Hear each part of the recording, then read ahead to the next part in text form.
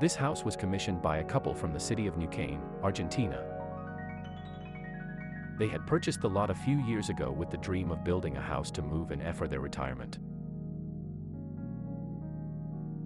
The couple conceived the project with two very strong constraints: a single-story house and sloping topography of the land.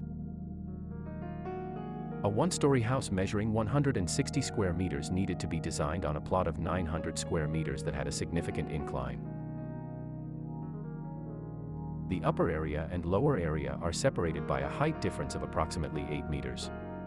The structural support for this layout is provided by reinforced concrete beams and columns.